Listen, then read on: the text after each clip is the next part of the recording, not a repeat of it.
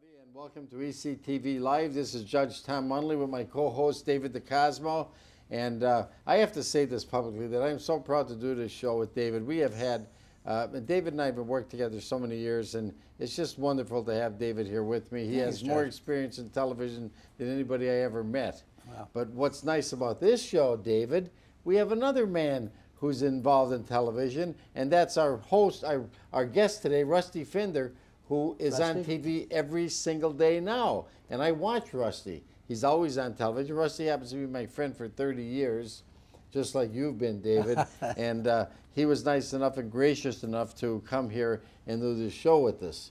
And I knew he was a busy man. Glad to have him. And we're so glad to have him. And Rusty, welcome to our show. Tom, David, a pleasure being here. Thanks for the invitation. Did you have any trouble getting here? Were you able to get through the... Let's not go with the traffic angle. Traffic was a light day today, so it was a good day for traveling, even in the area. You know what's amazing? I have to say this, and I haven't been on TV as long as you, David, and Rusty has been on TV probably more than I've been. But people, I remember people used to. I was talking one day in a natural food store, and somebody said, "I can't see you, but you're Attorney Tom Munley," just by my voice. Oh, sure. And I'm sure. You get it all the time, and Rusty, all the time. I'm sure you get all it the all time. the It's time. amazing. And I'm pretty audio oriented, being an engineer by trade, but I don't think I could discern another voice in a crowd without seeing the face. I know. It's amazing. Some people have the perception for audio and some for visually, but it's truly amazing. It is amazing, isn't it? Yes, and I'll call somebody on the telephone, and they'll recognize the voice, which surprises me. Right. And yet, and from a television setting, remember that I was a reporter, not an anchor, so people will see me without hearing me, and they'll say, "I know you," but they won't necessarily come up with the name. When I speak, they're more apt to recognize me via the voice than necessarily from sight. Right. And that happens to me all the time because on the legal show that I did. And Rusty, I want to ask you a question because as I said, you're on TV a lot now. You're doing weather, you're doing traffic. Are you doing anything else other than weather and traffic? Well, right I now? do our own stations. A matter of fact, we have 5 stations in the building, WILK included, The Mountain, Froggy 101, KRZ, and so on, plus WBRE in the morning from 5 until 7 o'clock on their Eyewitness News morning show, and then the afternoon show at 5 o'clock with Candace and Drew. And then in the daytime, I also teach at Wilkes University. I'm there for the last 7 years, and before that at another university in the area as well for 7 years. So I teach a different variation of mathematics and aerospace engineering and some broadcasting courses as well. So my day runs about 3 o'clock in the morning till about 7 o'clock at night. That's amazing. And the weekends as well. Wow. So it's a 7-day week. And I know just from the traffic point of view, you're actually running back and forth from one studio to the other. And that is the most common question, David. You're absolutely right. Is like, how many of these are taped? Well, I do have to tape one station. KRZ is taped about 5 or 10 minutes in advance. Traffic is not really going to change that much in 5 or 10 minutes. But because all stations try and more or less, even our competition, run their commercial breaks at the same time, it would be impossible to be on all the time, because commercial breaks, of course, you want everybody running commercials at the same time. You want everybody playing music at the same time. So if you're in a commercial break and you switch, well, you're not going to get anything, because all the other stations are also in commercial breaks. So because they all hit at the same time, we tape KRZ, but you're right, I run from studio to studio, and every 3 minutes for those 3 or 4 hours in the morning, I am on some different variation of radio or television. So, and again, it's the people who run the board, the people who in the control room, they can either add a song or drop a song, but they can make or break me being late, early, or right on time. Sure. But you're right.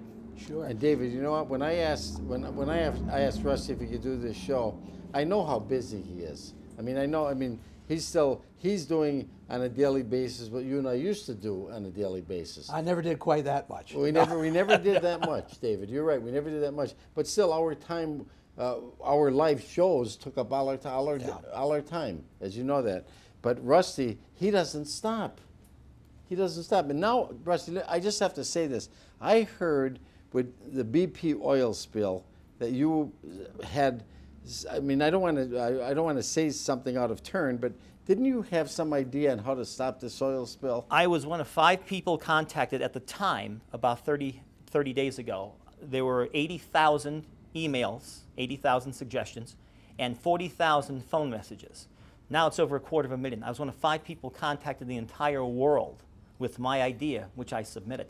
And I actually had the idea of being an aerospace systems engineer all my life. I worked at CBS in New York for 8 years, and then at NBC at Rockefeller Center for 8 years, and at AT&T Satellite Systems at the World Trade Center for 4 years, and 4 years at MSNBC in Secaucus, and so on and so forth. When something like this happens of a national or even a global crisis, you immediately begin to think of what you can do to help this, to stop this. And a couple days after this catastrophe happened, and this is going back, well, about 80 days or so, right. But I had an idea on something just off the tip of my head. And I figured this would be actually about maybe 4 or 5 days, and this would be contained. I never thought I would dream that it would be over 2 months in the making.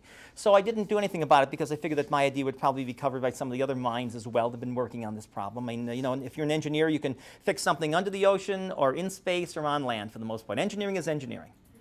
And it was about 30 days later, this was still going on, and I'm watching this documentary on the Discovery Channel, and Barbara turns to me and says, we're watching the video of this 90-year-old man in a rowboat in 90% humidity, 95 degrees off the shore, trying to scoop up these tar balls in a net.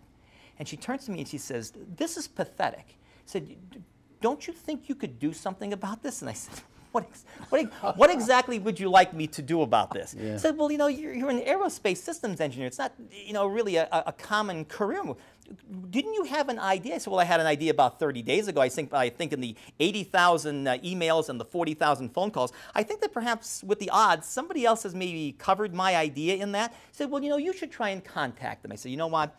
Tomorrow," this was on a Sunday, "tomorrow when I get back to work on a Monday," I said, "I will look on their website and see if there's any way to contact them." And I did, and there was an email that says, "Any engineering or technical personnel, can you help us?" So I called this number. It was in the Houston, Texas area. I received a blank email draft where you had to put into 4 different paragraphs your idea, your materials, your expertise, who you are, and how this thing could be solved. Now, each one was 50 words or less. It kind of takes me 50 words or less to say hello to somebody. So this is kind of tough to put an idea, which for the most part would take about 72 hours to implement my practice into this job, into a brief description. But I did that. I sent it back to them on Monday, and 48 hours later on a Wednesday, I had a conference call from the Houston Engineering Department of BP, and they wanted me to submit more diagrams, handwritten, AutoCAD, which is an engineering program, or what have you, to a different engineering firm, and was on 4 or 5 different conference calls after that with those folks in the Gulf. So it was being considered. It was definitely being considered. In fact, they called me 3 or 4 different times to update many of the different logistics and the mathematical logistical information components that they had. It's really tough when you haven't seen something like this, to go from the same video that you, Dave, or you, Tom, have seen on TV. This is kind of like trying to fix the Mars rover on Mars. You're 1 million miles away from this thing. You're 5,280 feet into the sea. So you're 1 mile down and an additional 1,500 feet below crush depth. So intervention by a human is totally out of the question here. You're using 2 robotic, air pressurized pneumatic robots, which for the most part have very, very limited type of movement. You can grip, but not like a human. You don't have fingers, it's tethered. It's very difficult to try and fix this. I mean, where this is located, pitch black, 24 hours a day, 38 degrees, bitter cold, no lighting except for the light provided by it. This may as well be on Venus where this location is. So you've got tidal concerns too, I'm sure, or pressure and the movement of the water. Exactly. I mean, what can you do for this? Plus, the pressure coming out of this, which I found out later was 21 inches because they don't tell you this until you get involved with them. So 21-inch diameter pipe, which is not really that big, 21 inches. And it was cut by one of the robotic arms, carbide steel. And there's 2,000 pounds per square inch coming out of this. Now, 2,000 pounds per square inch at 10 feet, if you held your hand in front of it, would take your arm off at the wrist. At 10 feet. 2,000, exactly. Plus, there's a combination of natural oil, which is light sweet crude. It's methane gas, and it's also natural gas, which is a byproduct of the actual gas drilling operation. So you do have a lot of different components here which you have to take. It's not just that easy as a cork in a bottle. It's a very sophisticated cork in a very sophisticated bottle that you have to deal with.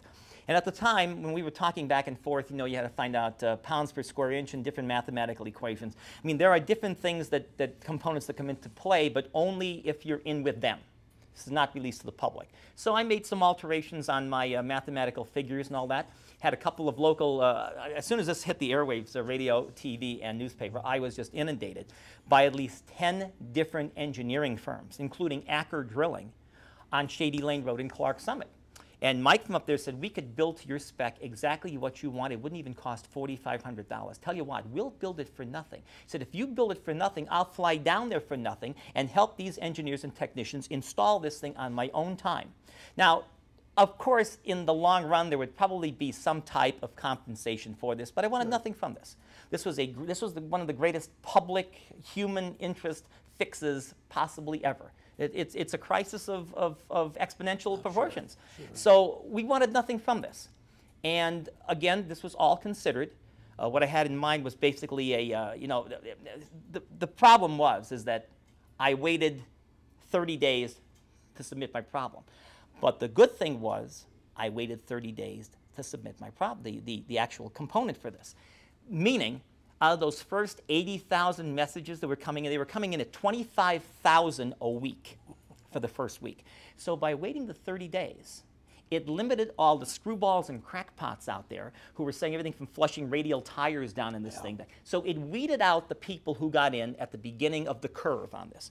And near the end, when it was down to 25 suggestions a week, that's when my idea came in. So perhaps, again, life is 99% being in the right place at the right time, as we both know.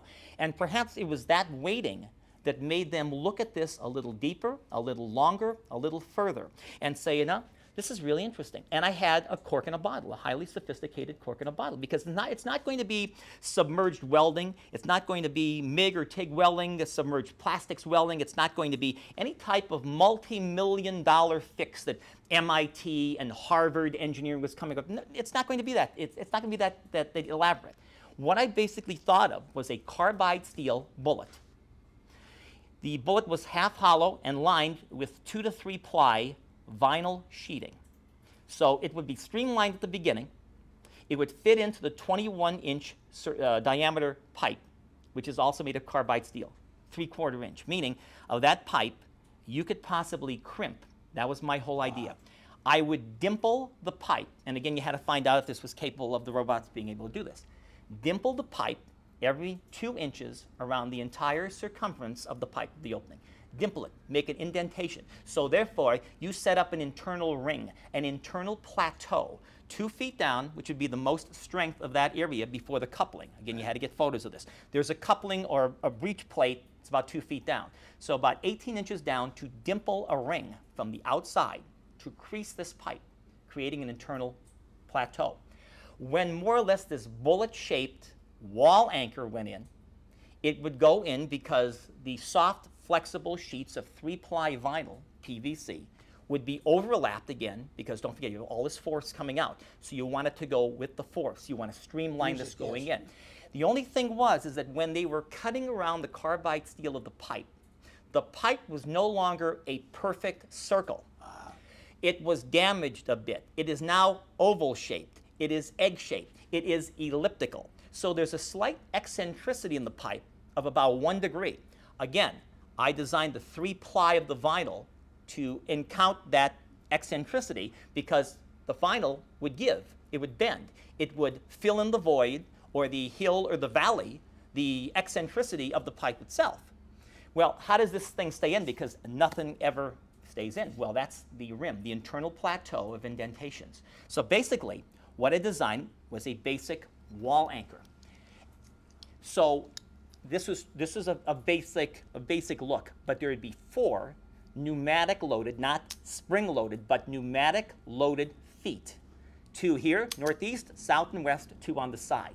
It would go in with the bullet, and when it came back out, it would grab onto that plateau. Right. Well, when these guys in Houston at engineering, on the phone, on a conference call with MIT and Massachusetts, when they saw this, they said, that is absolutely unbelievable. Can we get this man on the phone? And again, it depends. Again, it depends on who you are. When the first thing they asked me when I called in to the area code, to their phone number, their phone support. They said, you know, who are you? What do you do? So I said, well, you know, I'm a university professor. I've worked at the aerospace systems engineering for CBS, for NBC, for AT&T. They said, hold on a second, we'll get somebody to talk to you. I'm sure, and this is with no disrespect, I'm sure if I sold shoes in a shoe store, I don't think they would have gotten one of the lead engineers to talk to you. So it depends on what you're doing at the time. And again, it's all about being in the right place at the right time. But this was very, very simplistic. But the complication, the rub, the coup d'etat, was the small plateau inside, which would grab this and prohibit this from coming back out. Would it be airtight? Pretty close, about 98%. But phase 2 would be, being that you cannot go over, because there's 2,000 pounds per square inch of material coming out. You can't go over it, but you can go around it.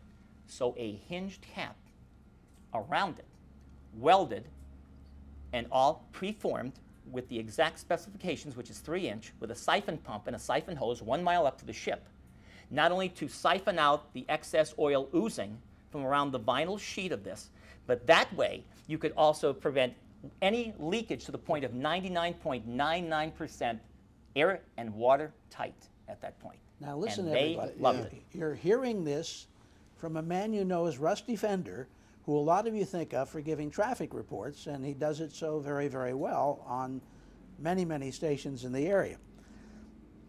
So now we go behind all this. Rusty Fender is a radio name. Who is Rusty Fender?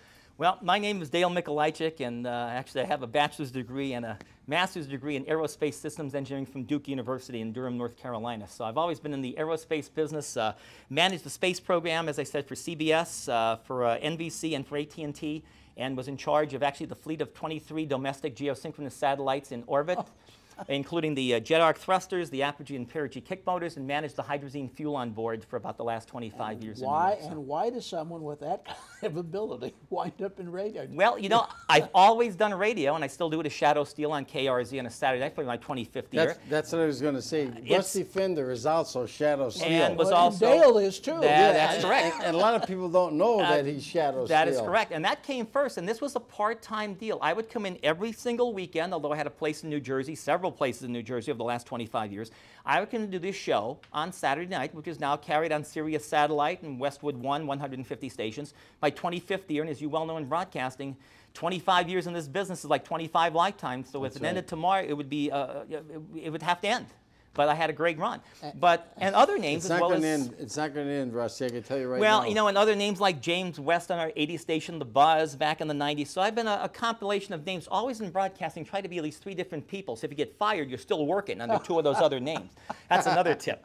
But that's what I did, and this was more or less, you know, my retirement job. Back in 1990, there was no traffic in this area. This was one of the few markets, and back then, this was a top 50 market. We're market number 69 now because the population, as you well know, gets older, and, you know, people die off and people do move out. David, we remember when it was top, we were That's in right, the it was top 48. 50. Yeah. It was 48 back in the, and it was higher than that back in the 60s. All big markets have traffic. That's exactly right. This was one of the few markets, top 50, that had no traffic, and people always laughed and said, that's because there's no traffic in this area. Well, you know what? Back in 1990, when I started this, 4 cars at a red light designated a traffic report. Now you really have traffic now. And if there's not, by golly, 3 days to go by without some type of a tractor-trailer crash or some hazardous material spill, I mean, we have really seen traffic in this area grow exponentially in the past 20 years that I've been doing traffic. I can't tell you how many times that you've saved me a lot of time. Well, I'm glad you said that. I get that from a lot of people, David. And again, traffic is real in this area. When we started out, though, it was more or less a sales tool. Traffic is a sales tool. It's designed to sell commercials. You know, I do a live read for 10 seconds. So it's a live commercial. Now it's really a service. But they recruited me because I knew the area. I worked out of town. They said, would you be interested in, you know, in coming back and starting a traffic service? We had a helicopter for 4 years. We flew in a Cessna high-wing plane for 4 years out of a Tech Aviation, which was formerly the Millionaire Club up at the Wilkes-Barre-Scranton Airport. And I said, well, they said, you know, you probably pay more in income tax than we could pay you to do this job. But so after 20 years, 21 years out there, I came back and I did this. And with all the other jobs, you know what? I'm making just about the same money with the teaching at the Wilkes University, bless them. I'm making just about the same money I did with half the expenses. So, I mean, things do come out in the wash every once in a while. And you're home also. And I'm home also. And also, you mentioned Barbara before. She happens to be one of my close friends, as you know. And she's a very close friend of Rusty. And I do want to say hello to her. But you know, one thing I wanted to ask Rusty, since all of us have been in TV for many, many years, David and I aren't in TV like we used to be. I miss it, and I know you miss it, David. Sometimes. Because we did it. We did it. Not when every it's snowing. Right. We did it every night. Every single night we were together, Rusty. And when you weren't in television, didn't you miss it? Yes, I did. I like radio. I mean, I go way back with David because David probably won't remember this, but I met him, must be 30 years ago, when he was the news director at a station named WMJW at the top of Plymouth Mountain. And you were in charge of that operation for a very long time. That was like one of the big hit stations back then. So you did radio a long time before you did TV as well, Right. sir. Yeah, I actually started in 1959 as an errand boy at a radio station, so it's been a lot of years along. But Dale, Shadow, Rusty, if I can talk And more. Oh, and more. When it comes to that traffic, which again is how you're primarily known right now, how do you get it? What do you do to get your information? Second most common question. PennDOT anymore, in the age of email, they will email me a week in advance, right down to the minute and the hour and the direction where they'll be working next week on any of the interstates, any of the state routes or the U.S. highways. And then, and this is maybe not good to say, but we have the public, the listening public on all of our stations, so well trained that unfortunately, because we put out what I named the jam line 10 years ago for a traffic jam line, we have an incoming line where you could call free of charge to the station, any cell service. We put out that number on every single traffic update. I do about 60 a day, 60 one-minute traffic updates on TV and radio. We have the public so trained that they will actually call us. They will call the radio station before they will call 911 to report an accident. Is that a good practice? Not particularly, but we have no control. That's the power of the medium on something like that. You're not You kidding. give the number and they will call us to alert the other people either behind or alongside them of an ensuing problem that either just happened. They'll be driving over the debris on the roadway from an accident, but they will call the radio station first and call 911 secondary. We don't really endorse doing that. It's always good to get help first, but we get it before anybody gets it. We get the information on some of these crashes before the actual 911 comm center Now gets it. it's time for confessions, because I call the jam line whenever I've seen a type of any sort. And I mean, you share that information, so you're helping an awful lot of people. And as a listener, David, after you call, don't you almost hear it instantaneously Yes, on the yes. next report on a station you're listening to? I've had no time to wait on it. As a matter of fact, there are times when in between your regularly scheduled traffic reports, the newscaster will take it and he will use it as part of his newscast. Absolutely. And this is information that really should be shared with everyone because, as you say, and with all the work that's going on now, our interstate system, I remember covering former Governor Scranton at the groundbreaking for the intersection of, and listen, talk about going back, the Anthracite Expressway and the Keystone Shortway. Sure. In case you don't know, that's Keystone Interstate Shortway is 81. I-80, and the Anthracite Expressway is I-81. That is And exactly down right. in Drums is That's the correct. intersection. I covered the governor when he did the groundbreaking there. So that's how old those highways are. And we're at a stage now, I guess, Rusty, especially with bridges, where we're very concerned and things are Mostly changing. every bridge from the two interstates you named were all built in 64. 64 was the day when 56 was the 5-star, being that Dwight Eisenhower was the 5-star general. The 5-star interstate system was actually put into practice in 56. By the time they secured the land, the contracts, the eminent domain, 64 was when most of it became available. And then in 68 to 72, I mean 72 to 75, the last link of I-84 was not yet built until 75. As you remember, the Elmhurst bridges were not built until 1975. So this is still an ongoing process. You always say 75, well, that's 30 years ago. Yes, it was. But I mean, from 64 to 75 was a long time. So in that era, we're talking 50 years already, 50 years. And the traffic has just grown again exponentially from 1964. And Back when especially commercial traffic, heavy trucks. Especially some nights you wouldn't get a tractor trailer on the highway. Now probably 80% of all the travel on the highway is all tractor trailer, heavy truck, oversized load traffic. That's right. So that's what's really knocks the heck out of a lot of the infrastructure is the heavier than usual traffic. And again, we've heard this a million times, but it's true. These roadways were not designed for the quantity and the quality of the traffic that flows on these systems. So I think the workmanship that was done back in 1964 has done a great deal in holding up. Yeah, That's actually, great. when they were built, you had a lot more public transportation was being used. Were they not actually for military purposes in one sense? That exactly was. The interstate system was designed mainly to move military personnel and equipment without traffic lights, without stop signs, and without railroad tracks. It was made to make a free move based on the German Autobahn. That's correct. Do you see more public transportation coming back in the years ahead? I don't. I think the love with the American automobile is here forever. Look at someone's driveway now. I mean, back then there was so little car traffic. Back in 1965 and 66, when they opened 81, a portion of it, I remember going with my father in his Chevrolet Caprice Classic. 1966, they opened an area from the Wilkes-Barre-Scranton Airport, which was Route 315, or called the Avoca Bypass at that point, up as far as River Street. You could lay down in the middle of that highway at 5 o'clock in the afternoon for 10 minutes and not see a car. I don't think you could do that now at 2 o'clock in the morning on a Christmas Eve. Right, right. Well, So I think the love is here forever. Yeah, Yeah. David, Rusty, and as I said, I know him 30 years. He mesmerizes me. I could listen to him all day long.